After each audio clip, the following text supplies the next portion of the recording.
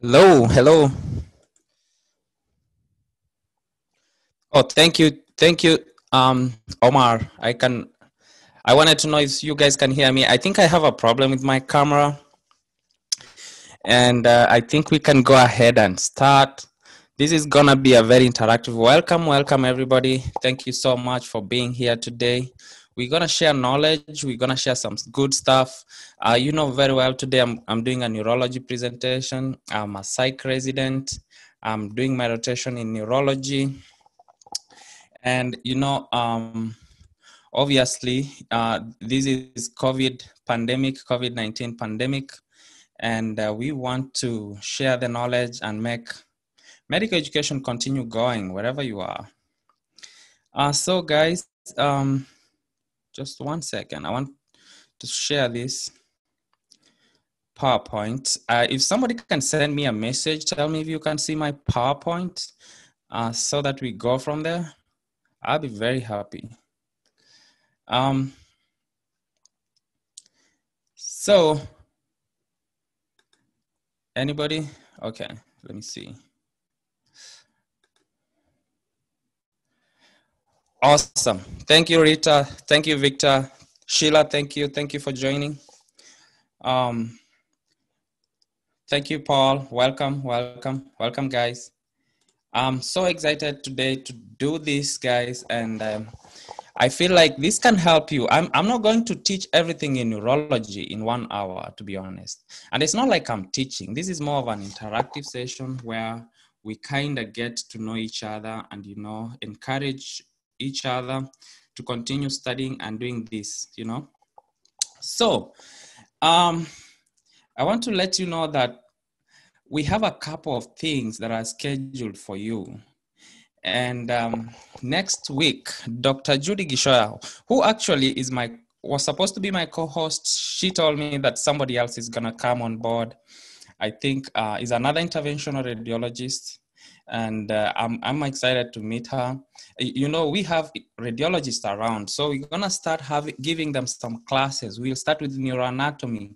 So she will teach how you can recognize subdural hemorrhages or epidural hemorrhages, whatever kind of hemorrhage that you might think of, anatomy of how the blood supply goes to different places, and she will take care of that section.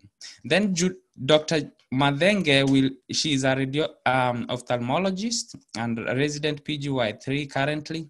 So she will teach you tracts. We're trying to divide this kind of neurology thing or any other kind of learning and bring many experts on board. Actually, we're looking to have a very packed Saturdays coming subsequent months, and we have Dr. Dr.Mogeni also coming in with cardiology. He's interested in cardiology, so he will start with ECGs and do a couple of other things, So with that being said, that means we're thinking of you guys, and you're welcome today. I know some of you are not able to see me. It's okay. The most important thing is the information that we're going to talk about today.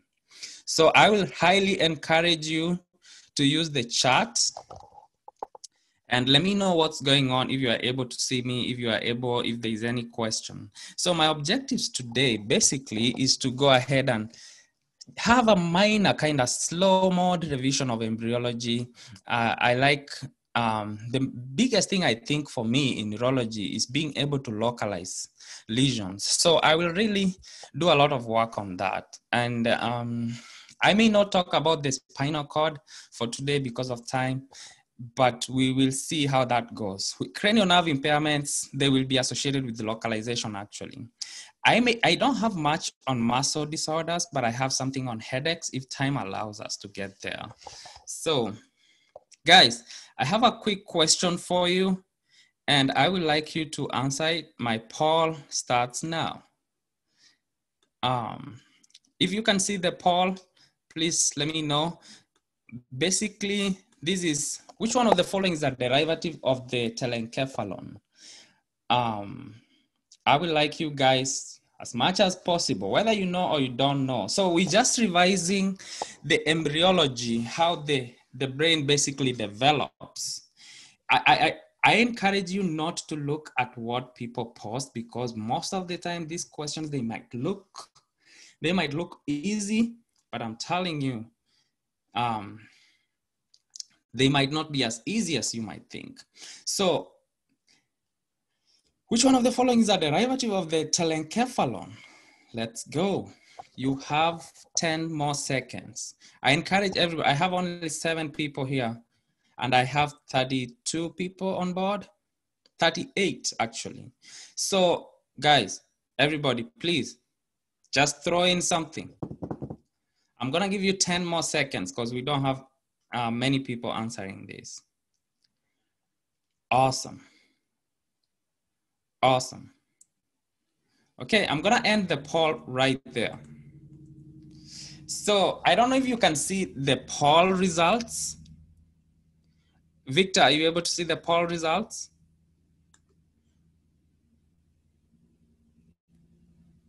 Anybody? No, perfect. So I have the results, that's good. So that you guys don't go with the routine of others. So we have 35% choose A, which we'll see whether it's correct or not. 20% of you chose C, 10% D, and E, 35% of you chose the basal ganglia. And that seems to be the right answer. So let's look at E as the right answer. So 35% got it correct. So basically, I will tell you how to remember these things. If you can see, let me close this, because if you can look at that embryology, I pulled this from online. It's not my document, this one. I just pulled it for learning purposes. So the telencephalon and the diencephalon are part of the forebrain, these two. So the optic vesicle, I know some of you talked about the retina. It tends to be associated with the diencephalon, okay? So mesencephalon is the midbrain. I always say that mesencephalon is a messenger, M-E-S-E. So it's getting message from the forebrain and sending it to the hindbrain. So that's why I call it messenger, mesencephalon. It's in between the two, in between the two, the forebrain and hindbrain. So, and then this one is divided into metencephalon and myelencephalon. Perfect. So if you look at it again on this picture, we have a telencephalon giving the lateral ventricles. We have the third ventricle associated with parts of the diencephalon. We have the future cerebral aqueduct associated with the midbrain mesencephalon, okay? I like this midbrain because it always reminds me where I can demarcate. The optic vesicle. So remember, diencephalon. Okay, so this picture is in your first aid. I don't know, page 490 something or something like that. If you have it's first aid 2020 edition. This is what they say. The cerebral hemisphere, where you get the telencephalon, at the base is a basal ganglia, somewhere here. So I usually say the base of the telencephalon is a basal ganglia. So it's part of it. It's part of the telencephalon. If you look at your first aid, it will show you its cerebral hemisphere and the basal ganglia. So that's part of it. The diencephalon, I tend to remember the diencephalon with the TH, the thalamus, the hypothalamus, the third ventricle. And I believe the subthalamus should be part of this, the diencephalon. So this makes life so easy. If you remember my answers, if I was doing this question, the thalamus, hypothalamus, all these, I know they belong somewhere. This belongs to at least the midbrain, somewhere there. So I was to be confused between the retina and basal ganglia, but as I've shown you that the diencephalon is associated with the retina. So the retina also comes in here. That's maybe confusing. There's no better way of knowing it, but I look at this and I tend to associate it with the retina. Like, yeah, I don't know if that's correct, but that's how I remember it. I don't want to go lower than that. the midbrain cerebral aqueduct. I don't want to go lower than that because you tend to confuse. I like concentrating on specific areas that will help me like eliminating a multiple choice question. So another question right here, guys, this will be 40 seconds. So first of all, I'll go read, which of the following sign is usually associated with a lesion at the cerebellum? Okay, let me go ahead and put this poll out there. If you can see my poll, you have 40 seconds. Please, everyone, do this. I don't know who is polling for what. So go ahead and answer my questions. Please, guys, you have 30 seconds. No, not 30 seconds. You have like 20 seconds, sorry. 60% of you have voted. I appreciate that. 70%. I think when I'm at 70%, that's good for me. So I'm gonna stop the poll. This is a very, very tricky question. It's not very tricky anyway, but most of you chose B, nystagmus. Nystagmus is not part of the cerebellum. Scanning speech, that's answer A, tends to be correct. So 24% of you got it right. I don't want to discourage you. I put these questions intentionally to make you feel how you should study. So I'm going to localize these lesions so that you know why we're talking about scanning speech. Let me remind you, scanning speech is not equal to aphasia. Aphasia and aphasic disorders, those can be in the cortex somewhere where we look at it today. But scanning speech is like ataxic kind of speech. That's how I call it. If you see a baby trying to look for words to say when they are growing and learning to learn, that's kind of scanning speech. And it's associated with the cerebellum. Nystagmus is associated with the midbrain. We'll localize this and we'll look at how the midbrain, the superior colliculi, where they are and how they kind of control these movements of the eyes.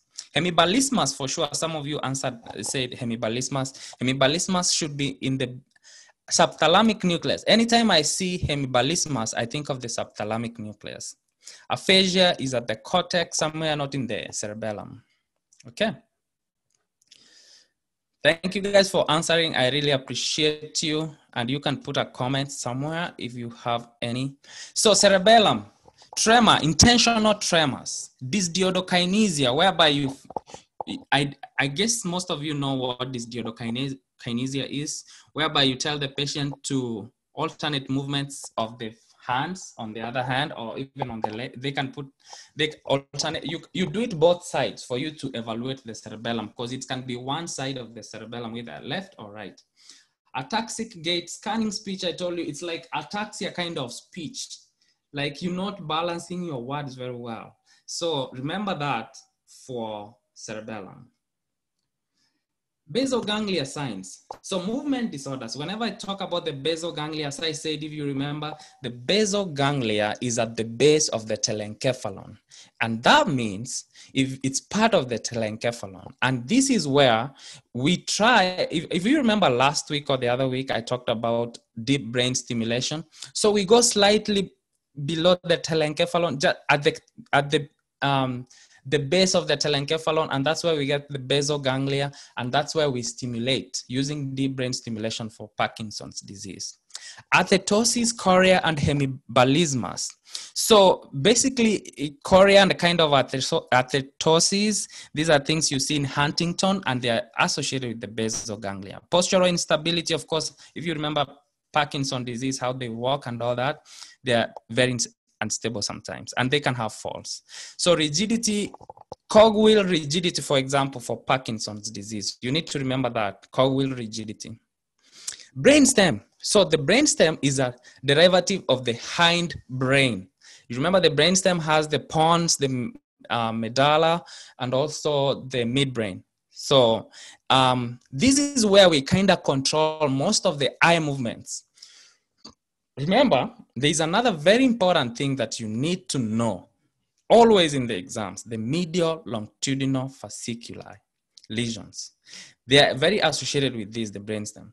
The bulbar palsy means, basically, if I say bulbar palsy, it's usually part of the cranial nerves that have some craniopathies, and usually the 9th, 10th, 11th, 12th cranial nerves. So I will go back to these lesions and we're gonna localize them, all of them. Hopefully, I will not have a lot of time. So the other way of thinking about these lesions is by looking at the dominant and the non-dominant spheres of the brain. So, ladies and gentlemen, doctors out there, this is very important for you. For example, the dominant side, if I'm left-handed, my dominant side should be on the right. Personally, I'm right-handed, and most of the people out there are right-handed, and that means our dominant side is on the left. So, on the left side, we control speech. We control how we write, how we think about the left and right side. So you can have a phasic, I don't know, my slide is not, it should show more than this. Because I had 3 kind of columns and 4. Anyway, I think I remember what I have on the other slides, because I can't see it like well. Let me try stop sharing like in PowerPoint. Let me see. I hope you can still see my slide. And this is what I wanted to show you. I think I made it so long than the way it should be. So the dominant side, you have aphasia, you have Gretzmann syndrome will come because of a lesion on the dominant side, usually at the temporal and part of the parietal, I believe. So you have somebody who cannot calculate, they cannot write, that's agraphia. Finger agnosia means like they cannot differentiate different fingers. You ask them which one is the ring finger and they cannot tell you. So the left-right confusion, that's another thing you can expect, like they cannot tell you that. There's another very important, very examinable thing called alexia without agraphia. So what does that mean? Alexia without agraphia means that you cannot, if you look at written language or written words, you are not able to interpret them. They don't make sense to you. But agraphia is your ability to write. So this person can write. You can tell them, go ahead and write this and this. But if they look at the writings, they are not able to make sense out of it. I don't even make sense. So that's the dominant side. Looking at the non-dominant side, usually the non-dominant side, it doesn't care. It's like, I don't keep attention. I neglect myself. That's my non-dominant. It doesn't care. It's like, I don't want, I have a lesion there. I don't care about anything else. Hemi-neglect, they neglect themselves. And also nausea means that a patient comes to you to the clinic and they say, you know, they come to the clinic and they have left-sided weakness, for example. You tell them, why did you come in? It's like, I don't know. My family brought me here. Then you tell them, you know, do you realize that you have left leg weakness? They're like, okay, all right. So, you know, they don't care. That's kind of non-dominant lesions. That's how they present. Construction apraxia is basically you tell these people to go ahead and construct something. Maybe you give them a matchstick and they cannot do it very well. So the other things you should know, whenever you want to answer questions of dominant and non-dominant side, because you will see MCQs asking you that, just remember, the either hemisphere can present with hemiparesis. So if you see hemiparesis, it won't help you. Hemisensory loss, it can present from any side. Homonymous hemianopia. I think Dr. Wanja will talk more about homonymous hemianopia and how you can identify those lesions. Focal seizures, dementia. All those dementia is something we deal with in psychiatry. Even seizures, it's more of neurology, but they can happen in either lobe. Perfect. So guys, let's go to, I'm gonna go back to my, this kind of presentation. So that, yeah.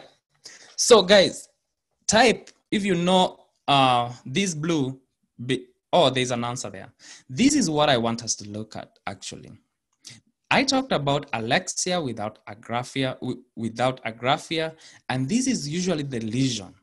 The reason is, remember the visual center, it's right there, okay? So if the PCA, that is the posterior cerebellar artery, remember, this is part of the cerebrum. If you have a lesion, it will affect this area. So you cannot see your vision, like you're sensing the written words, they don't make meaning to you because you cannot integrate them. So the other way of explaining this is that a syndrome of pure alexia is left posterior cerebral artery occlusion of right-handed individual. So if somebody is right-handed, the left side is the dominant side. So the left posterior cerebral artery needs to be occluded for you to have this. All visual information enters through the right hemisphere. So that's just more explanation on that. And right visual cortex perceives the written material, but cannot transmit it to the left hemisphere because of the closure lesions. There's another way I'm going to explain these lesions, and I'm choosing few of them so that I don't confuse you for the purposes of the 1 hour. The other way of thinking about lesions is, one, by their gait. If somebody tells you a gait, you want to localize lesions that way. If they tell you somebody's ataxic, that's cerebellar. Apraxic, NPH, you remember the wet, wacky, and wobbly? So these NPH patients come in with dementia, so they're not thinking well, they have urinary incontinence, and they have this apraxic gait. So that one should tell you exactly what you kind of anticipate. Fastening is associated with Parkinson's. If we don't talk about the gait, we talk about the tone. They have cogwheel kind of rigidity. That's Parkinson's. Hemiparetic strokes. Also, if you're diplegic, you want to think about congenital anomalies. And steppage, you affect the nerves, and this will be Trebs dorsalis in tertiary syphilis. So guys, medulla pons and midbrain signs. How do you know that this is a sign of the medulla pons midbrain or part of the midbrain? You remember, you guys, I think majority of you talked about nystagmus as part of the cerebellum, which was wrong. Let me not say wrong because that's kind of harsh. Let me say which is not appropriate answer. Let's see how you can localize lesions. I want you to type, NPH stands for normal pressure hydrocephalus, if I'm not wrong. Somebody else can always type in, you can always answer each other. That's okay. We have like 50 people in joining us today. Yes, exactly 50. So let's look at this lesion. Can you type in, tell me, where do you think we are in? Quick, please. Which picture, this picture represents what part of the midbrain? Anybody? I think I answered it when I was asking, or something like that. Somebody says basal ganglia, midbrain, upper, pons. Okay, keep going. One more answer. Any different? Upper, midbrain, puff. So guys, you see, you have a lot of variances. So this is the midbrain, and there's some way you want to find out. You remember, I said the mesencephalon is kind of a passage. It sends message from the upper part coming down. But I want you to look at this center. This is the cerebral aqueduct. I like Nathan. Nathan said superior colliculi. This one, superior colliculi, very much associated with your vision, the way you move your eyes. I want you to remember also that this here is the third cranial nerve, okay? It looks like Gardia, how do we call it? The parasite or something like that. So this is the third cranial nerve. Actually, next to the third cranial nerve, but it's not in this picture, right here, you will get the MLF, the medial longitudinal fasciculi. So remember, guys, the superior colliculi, the third cranial nerve. You remember the third cranial nerve innervates most of the extraocular muscles, okay? So I'm trying to connect how these things go. This is the third cranial nerve. MLF tends to connect the third cranial nerve and the sixth cranial nerve. We will talk about that later. I want you to forget about that information for a second. Oh, you guys can't see the pointer? Are you able to see the pointer? Okay. Okay. Lydia has a problem. Okay, perfect. So forget about that MLF and vision, how your eyes move and stuff like that. I want you to concentrate on how to identify the midbrain. So there are a few things that really help me. You remember we said at the base, the basal ganglia is at the base of the telencephalon. So the basal ganglia has other structures around them. And the basal ganglia is associated with Parkinson's. So this you see right there, it's bilateral. Let me use this picture. Perfect. So this one is the substantia nigra. This one.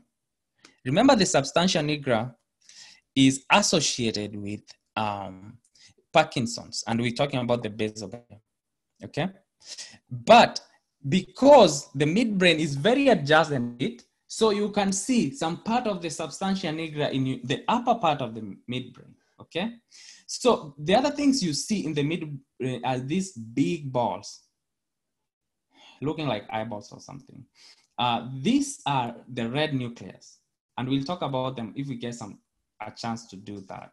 So basically, if you see all this is the peduncles coming from up. You see the corticospinal, the corticobulbar. So a recap: how do you identify the midbrain? And you don't want to confuse it with any other part. The examiner will put you a picture there, and they'll give you choices, confuse you. You don't know where you are. You're in the pons where you are.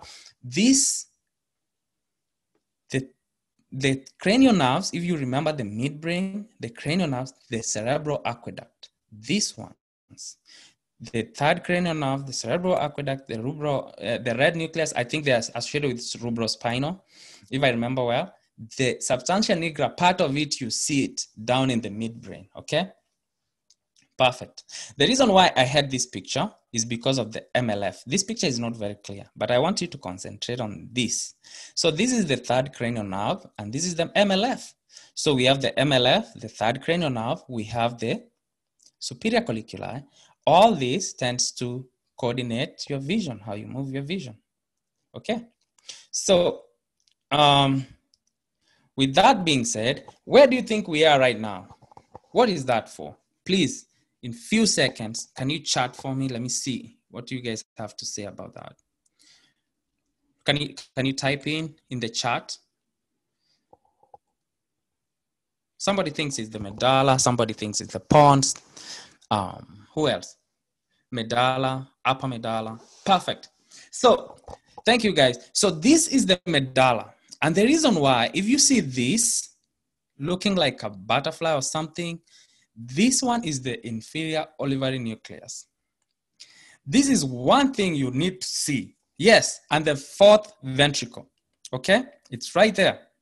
So if you see that definitely you in the medulla. And there's another one more thing. What is this? This is the pyramids. Guys, this is the pyramids. So before they decassate somewhere in the medulla down there. These are the pyramids. You need to see that picture and connect with the olivary nucleus, and that should be almost given. There are some nice nucleus here that I would like us to know about. Let me just move to the next slide. So, ladies and gentlemen, doctors, the olivary nucleus will always tell you in the medulla. In the middle, you have the medial meniscus and the pyramids at the sides. I want you to concentrate on some few things here. You see this space? Let's look at it this way, using this, this side of the picture. The cranial nerve 10, they tend to be there. The nucleus ambiguous usually connects cranial nerve 10. The lateral spinothalamic tracts. Remember, spinothalamic tracts takes care of your temperature, okay? And at this point, they have crossed, you know, they have crossed to the other side. Whether they are coming from the left, they have crossed over to the right. And remember, the hypoglossal nucleus, it's in the middle. Okay? So there's a rule I want to bring up to you guys. I don't know why I put that picture, it's not clear. But in the exam, they will bring you some staining kind of pictures. And even if you are in this kind of a very bad picture, which examiners will always give you, but you can see these inferior colliculi, these ones. And these are the pyramids. So those nucleus we were talking about, the vagus nerve, the hypoglossal nerve, should be somewhere there. You really don't have to be a magician, especially when you're studying for step 1, to know everything. But you need to know some few things that can help you pass the exam. So I know I have the answer here. This is the pons. So remember this way. The midbrain is next to the, of course, forebrain. Then when you come down, you have the pons in between the midbrain and the medulla. The reason why I don't put them in order is because I believe you can identify them by just looking at the picture. So the pons tends to have the 6th cranial nerve. That's very important. Remember, the facial nerve will curve around that nuclei and come out, okay? So the other thing you need to remember is that there's some dots looks dirty like that. For me, it looks like, I don't remember this lesion exactly, but it looks like there's some fibers there, like they're in a certain bundle running through here. And that tends to be another thing that helps me to think about pontine. And in fact, if you don't know this is pontine and you know your medulla, you know the olivary nuclei it's not there. And you know that you don't have the 3rd cranial nerve, it's not there because 3rd cranial nerve is the midbrain. So obviously, the other thing you might think of is that this might be the pons. That's the way you eliminate them. Actually, the best way to identify the pons is by eliminating the medulla and also eliminating the midbrain. And that's how you get it. I will tell you some rules that you might need to know. The rules are always surface. This, again, you see those fibers in red, or maybe this side in black. They are the same fibers that we were talking about in the pons, the pontine fibers. Okay, so I'll tell you, it can be any picture. It can look like the way they want to bring it on. But guys, I know we're ready for this. We can always identify where we are in the brainstem. So ladies and gentlemen, this picture is not clear, but you know what? That's why I'm here for you. I want you to put some concentration. There's a rule I was told by Professor El Badawi, who taught me anatomy in Mo University. I think most of you maybe know him. So he told me there's a rule of cranial nerves. It kind of looks like football, but it's a little bit different because we have 12 cranial nerves. So the rule is 2 is to 2 is to 4 is to 4. So 2, 2, 4, 4. So remember, the first cranial nerve is the olfactory. Olfactory comes from the nasal area, goes to the cribriform plate and ends there. The optic nerves, which you see them up here, they kind of come from the eyes and end up at the optic chiasma right there. The picture is not clear, I'm sorry. I tried to make them bigger, but it ends right there. So if you look at this picture, the midbrain will only have kind of, just one second, the oculomotor and part of the optic, okay? That's the midbrain. Sorry, actually, the optic does not come even to the midbrain. So you have the oculomotor, and there's something you don't see here. The trochlear nerve, which is the 4th cranial nerve, should come from posterior. So it should come from the posterior end and then be seen like by the side. So, and we cannot see, and this picture is the worst. So the cranial nerve 3 and 4. So the first two, optic and olfactory, you may not see them in the midbrain. They are before the midbrain or above the midbrain. Then in the midbrain, you have the oculomotor and the the trochlea. Remember, the trochlea is more lateral, the oculomotor is medial. So I want you to remember the rule. At the same time, remember, oculomotor is in the middle. In the pontine area, you get the trigeminal. So there are 4 nerves here. So we said the two above the midbrain, 2 in the midbrain, and now we have 4 in the pons. So this is the trigeminal. This is the 6th cranial nerve. This should be the 7th, and I believe this should be the 8th. I think the 7th has like 2 parts of it. I can't remember very well. But remember, this 6th, 7th, and 8th. So there's something again striking here. The oculomotor was medial. Again, the abducens is medial. You see that?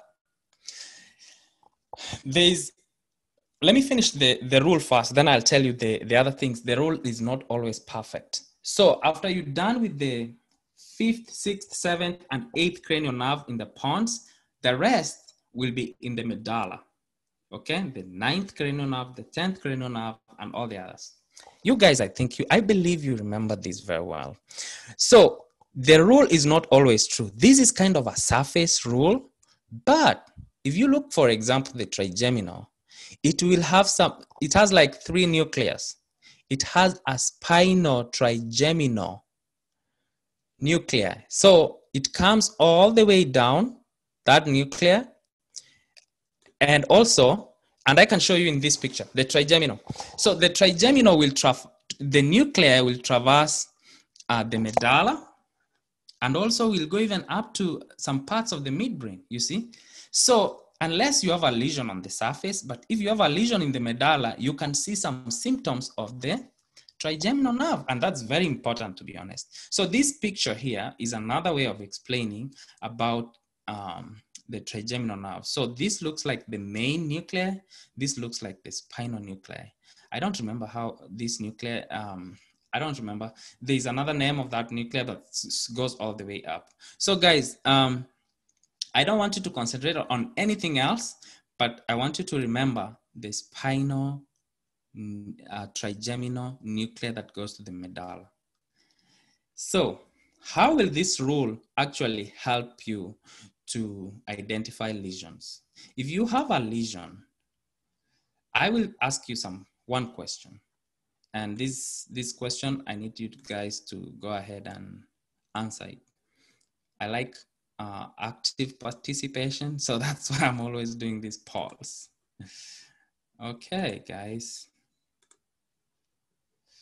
So I have a poll there, and a 60-year-old female has sudden inability to abduct the right eye with right upper and lower facial paresis. So has paresis of the face. He also has hemiparesis of the left arm and leg. What do you think is the lesion? Where is it located? So there's inability to abduct the right eye,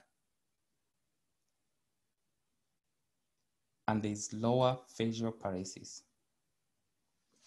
Where do you think the lesion is?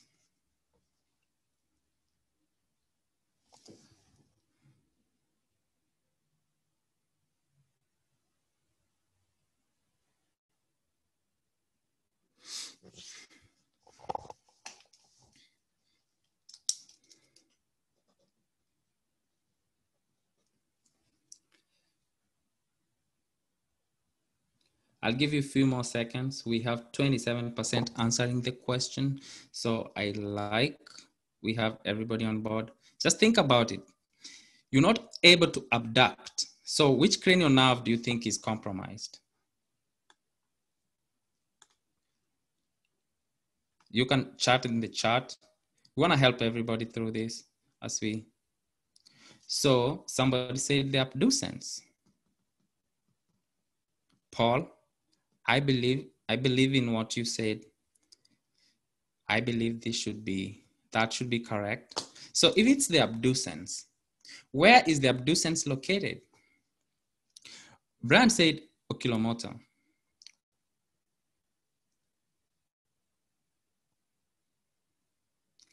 Perfect. So if you are not able to abduct the eye, I believe that should be the the sixth cranial nerve, and therefore, if it's the sixth cranial nerve, it's found in the pons. So is it medial or lateral? Sheila, thanks. Yes, the lateral rectus. I usually call it LR6, lateral rectus 6, sixth cranial nerve. So I'm gonna end the poll because 45% of you said it's E, and I think that should be correct.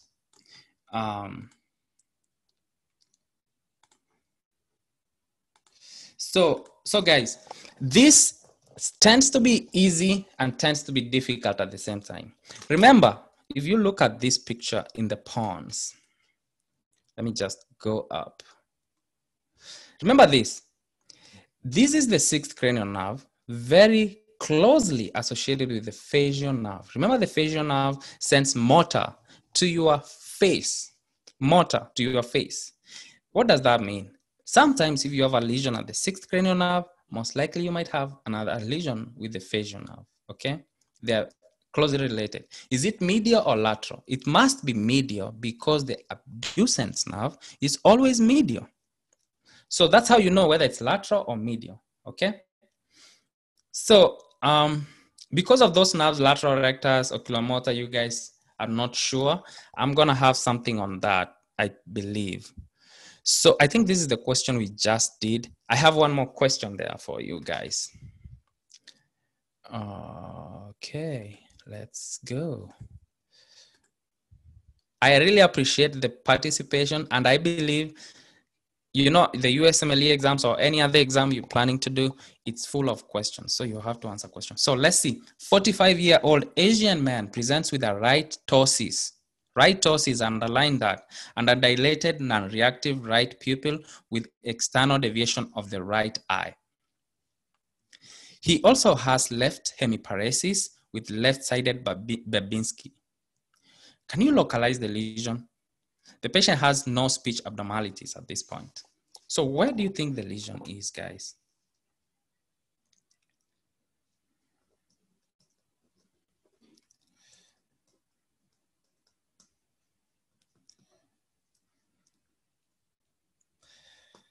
I have 13% answering the question, and I need more people. I honestly do. I'm here for you, my colleagues, doctors. Let me keep quiet. I think I'm confusing some of you.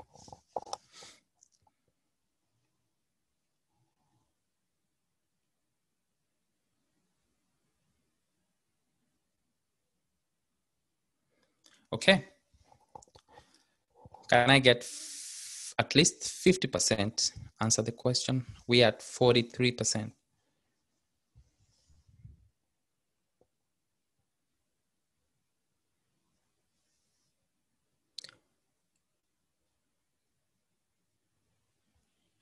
Okay, perfect.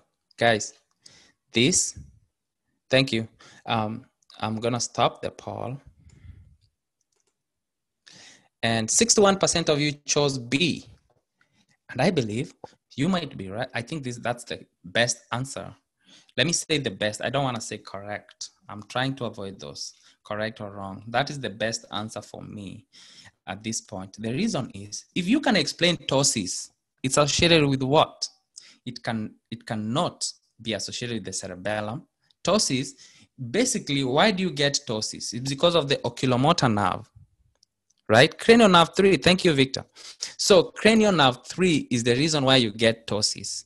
I can blab and say all the other things that I want to say in that sentence, and they will not, they will not make a lot of sense. Remember, you can get hemiparesis anywhere. So I told you initially that it can be on the dominant, non-dominant. It can be also even within the brainstem, because, those tracts, as I told you, the midbrain is a messenger, and all those tracts that are descending go through there, most of them. So, the answer is the midbrain. So remember, and if you want to ask more, is it the, let me just leave that one go. So it's the midbrain, the oculomotor nerve is the big thing there that we have. And whenever they say the external deviation of the right eye, so that means like the cranial nerve 3 is weaker. That's why you have the deviation to the other side. Okay. So guys, next. By the way, thank you so much. All of you, congratulations. Most of you got this right. So I'm impressed with that. I think this is the highest score so far. So the next question is, a 60-year-old female presents to your office with signs of acute stroke associated with nausea and vomiting with vertigo. Noted nystagmus. So the patient has nystagmus and slurred speech. Not aphasia. Heads up, slurred speech with difficulty swallowing saliva.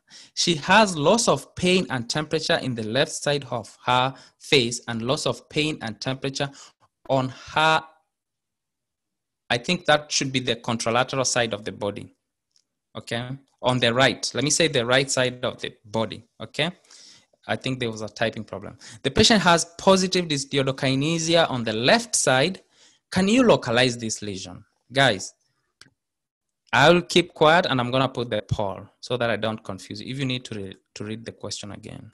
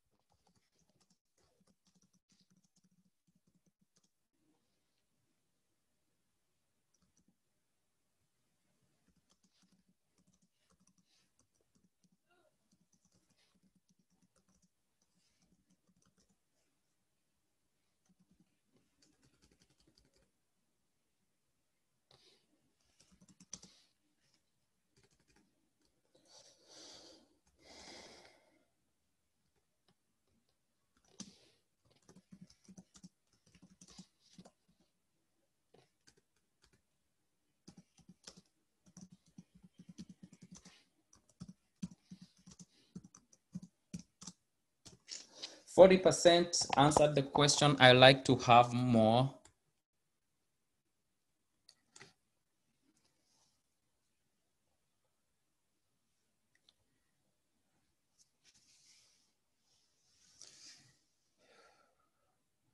Guys, I'm getting 48% answer the question. Can I have more?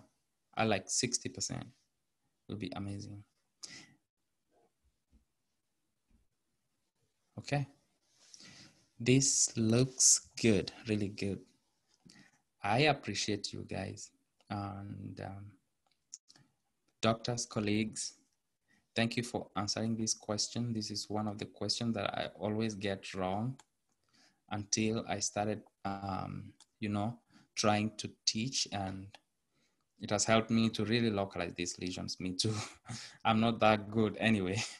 So 57% of you chose A. Let's find out. Let's find out if that's the best choice for this question. So guys, let's start this question. Acute stroke, fine. Acute stroke. So where is it? Nausea, vomiting, and vertigo. Which cranial nerve are you thinking about? Vomiting and vertigo. Give me the cranial nerve, please, on the chart. Cranial nerve 8. Thank you, Sheila. Nystagmus. Where do you think is associated with this? Nystagmus.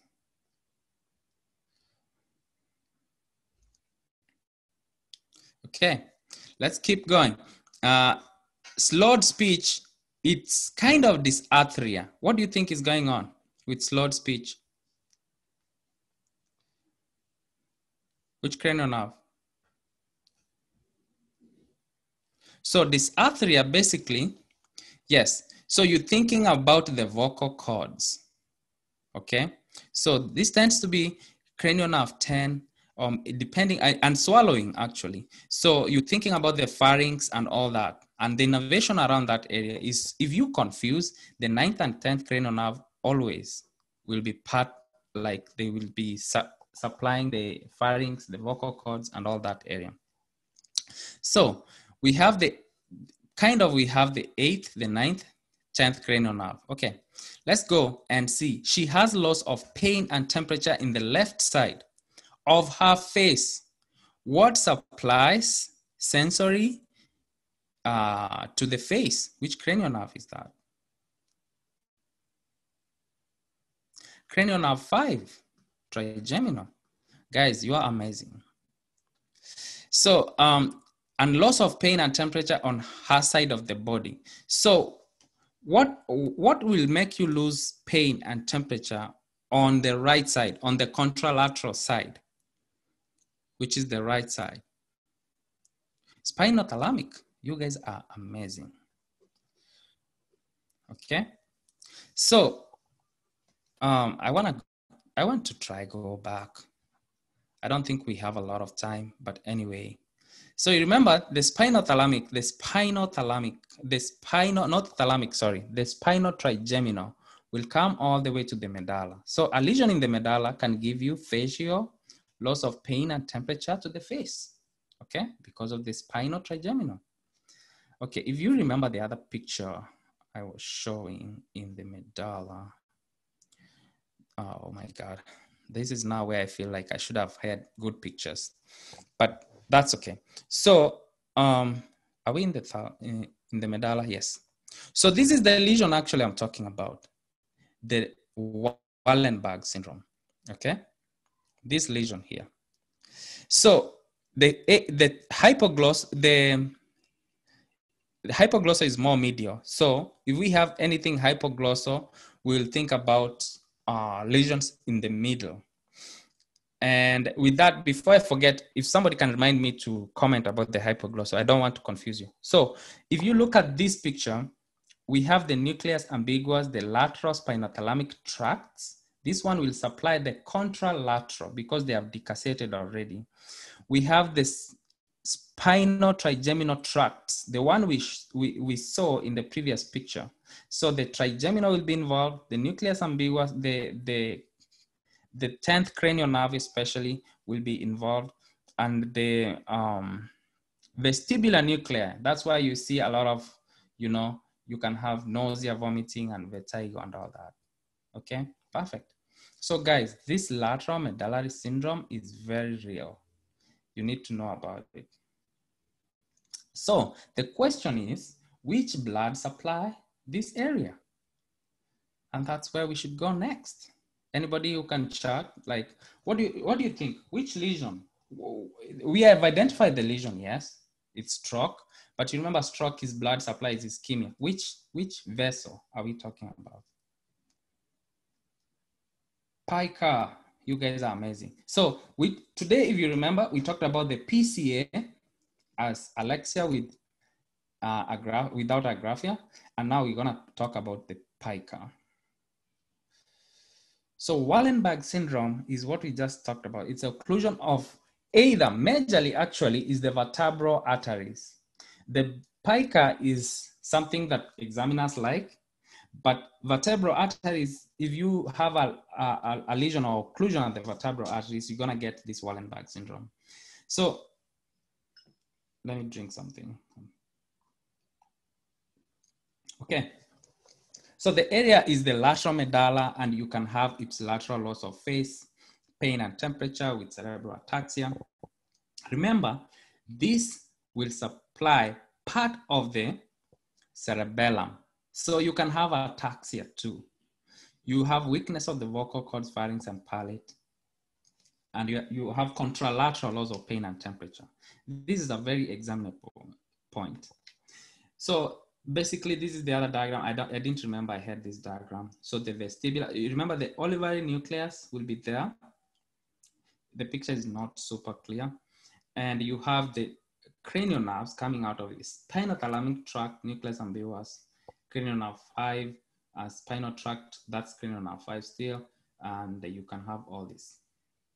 So even part of the 9th cranial nerve is actually nucleus solitarius is part of it. So the pharynx, the 9th and 10th cranial nerve is part of it. This is a very nice picture. I got it from the internet. And this is the PICA. It's a branch of the vertebral artery.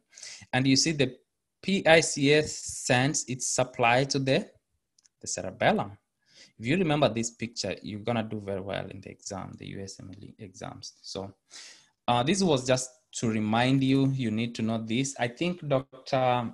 Judy, the interventional radiologist, she will do some good work in showing you all these kind of branches. And she went to do a case today. She had an emergency, and she will show you a lot of interventional radiology pictures and how they do every good stuff that they do. And with that, you will learn a lot of anatomy. So again, this is another picture showing you just that this is the vertebra.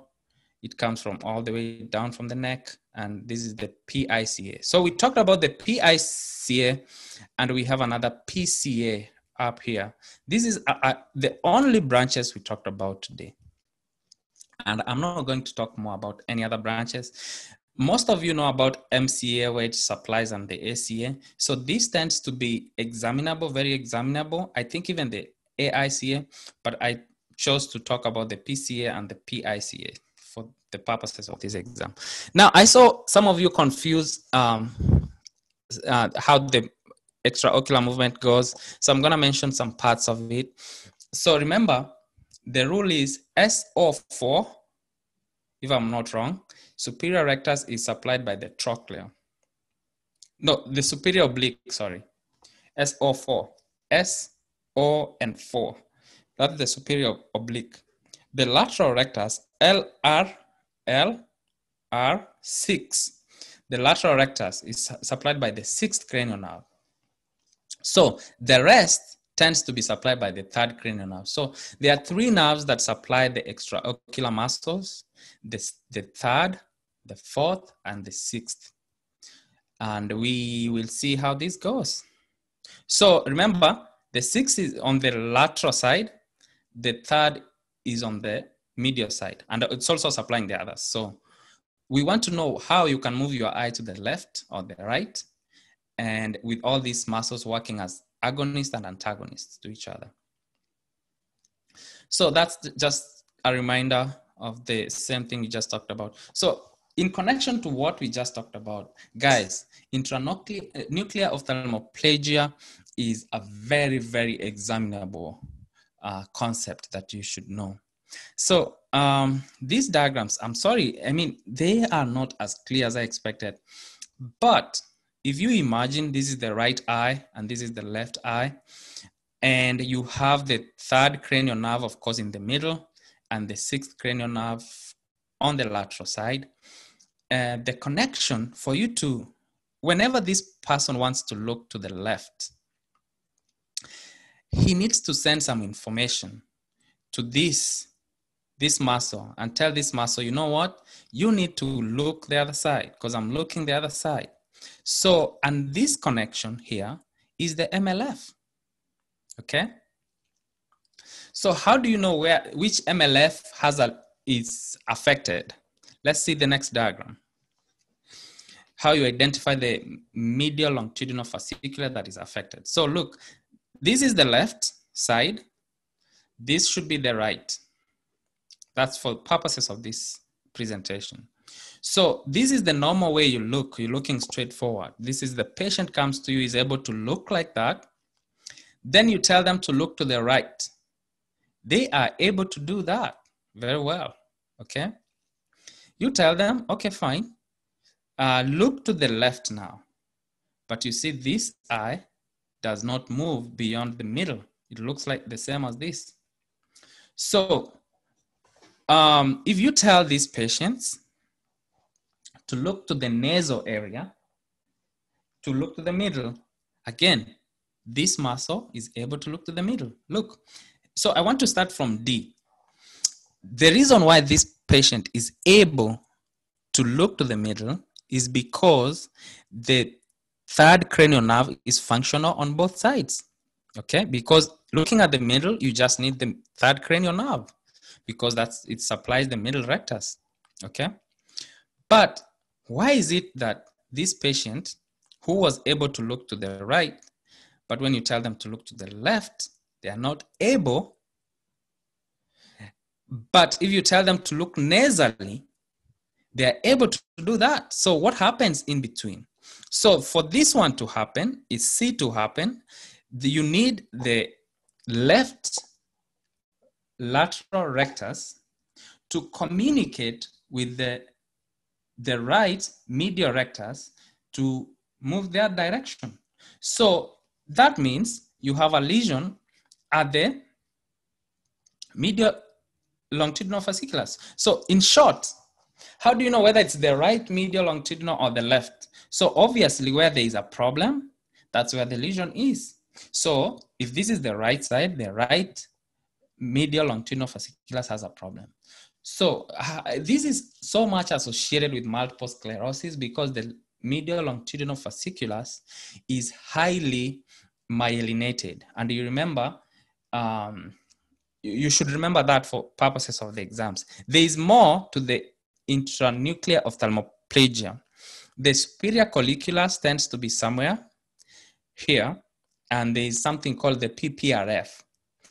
But when I was doing all these exams, I never saw somebody really wants to pin me down on the PPRF or anything like that. So that's why I didn't want to go there. I want you to go and look through this intranuclear ophthalmoplegia. And if you have any question, you can always send me a message. I'm on Facebook. I'm on you can send an email. We can discuss. We can create another kind of short group. But I believe Dr. Wanja will again talk about this. And I think time is up for me, if I am not wrong. Yes, it's exactly 10. And I anticipated that this class will take 1 hour. And I don't want to go more beyond this unless you guys have something to say. I think that should be the end of this presentation, exactly 1 hour as it was supposed to be. Do you have any questions?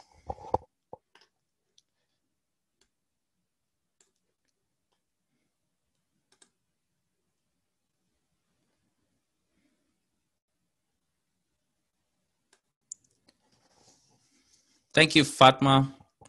I hope I said it well, Fatma.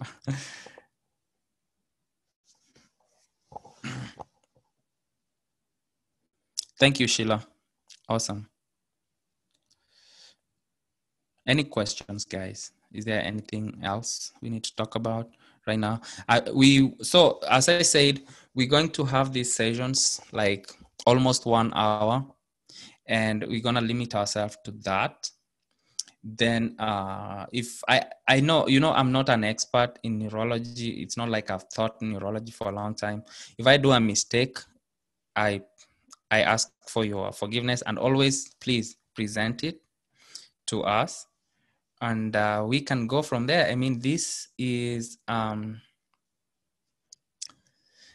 Dr. Newsome. I think you should talk. I was looking forward to talking to you. My camera was not able to function, and I was late a little bit. And I am looking forward to hearing from you and even seeing you. I don't know if we can see you, Dr. Newsome. Are you able to see, to be seen? I just turned my camera on. I'm not sure that I can be seen. Actually, Dr. Gichoya is stuck in a case, so I decided to take over her computer here. So it may not be the greatest thing if I break her computer, but I'm not sure if you can see me either, but I can't see you just yet, but at least I can speak. I'll try clicking more buttons to see if I can see everyone. Oh yeah, thank you so much for joining us. I mean, you are an interventional. Can you introduce yourself a little bit? Sure. I just know that you are an interventional radiologist. So yeah, Janice Newsome. I'm the chief of interventional radiology and image-guided therapist for Emory University Hospitals and Grady Hospital in Atlanta, home of the CDC, home of Coca-Cola, home of the Atlanta Braves, and I guess I should name a few more sports teams, but to me, the most important thing, it's also the home of the civil rights movement. Wow, awesome. Thank you so much, Dr. News. I think we learn a lot, and we like you to kind of, if you have some time in the future, you can teach us some of the information you have. We have a couple of people. Is there anyone here who is interested in radiology, interventional radiology? By show of hands. you can chat in the box. Just say yes. I see 5 participants raise their hands. 7 already. Oh my God, you guys are amazing. Yeah, you can just raise your hand. Just want to see that.